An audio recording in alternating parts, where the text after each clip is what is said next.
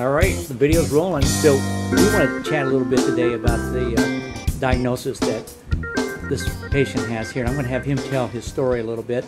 Can you give me your age, sir? 32. 32. And there's a lot of background noise. Give me a second here. All right, good timing on my video. So you had an onset of headache how long ago? It started on Friday, so 3 days ago. 3 days ago? Mm-hmm. And this headache, what's characteristic about this headache? It's not like a normal headache that I would just normally take Tylenol for. When I stand up, it shoots up and just throbs on one side or the other or both. Almost like a stabbing sensation on the side. Almost to the point where it just makes me throw up. Okay, so you have some nausea with it too. And then what makes the headache go away? Sitting down usually alleviates it. Laying down helps. But every time when you get back up and stand up, right the headache comes back. Yeah. Okay, and this has been going on well, okay, so today is Sunday, so it's been going on since Friday, right? Yeah. Okay, not before that. When it started, what were you doing when it started? Going to work. Going to work? Okay. So you didn't have like a sneezing episode or a coughing jag or anything like that, all right? What are your symptoms that you're basically feeling? I think earlier you told me, what? Go ahead. It's like you can almost feel it starting right at the base of the neck. All right, so you have some neck stiffness. And it's like it's a firecracker shooting upward. You Okay. can feel it literally coming up and around. Okay. You get nausea with it, you told me too. All right. And we went over the International Headache Society criteria for this spontaneous low CSF pressure headache or spontaneous intracranial hypotension.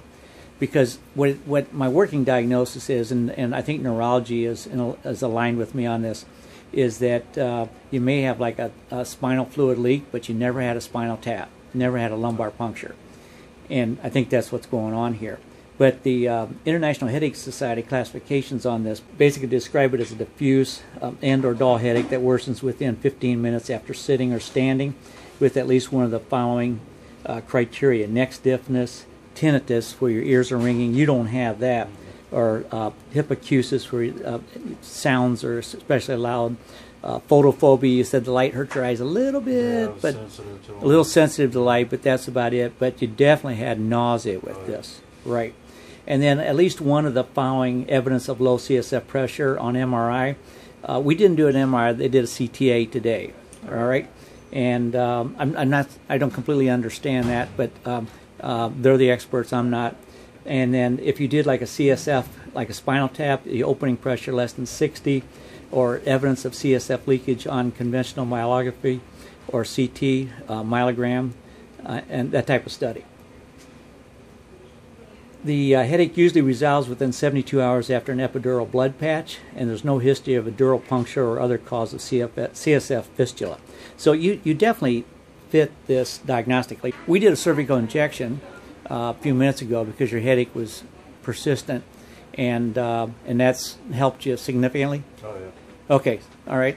So, like I said, my experience with the cervical injection for spinal headaches, which this is essentially like a lumbar puncture headache, is that it works. It may not last for more than 1 or 2 days, but at least it'll help you kind of get started. Now, oral caffeine, IV caffeine, blood patches are current recommendations.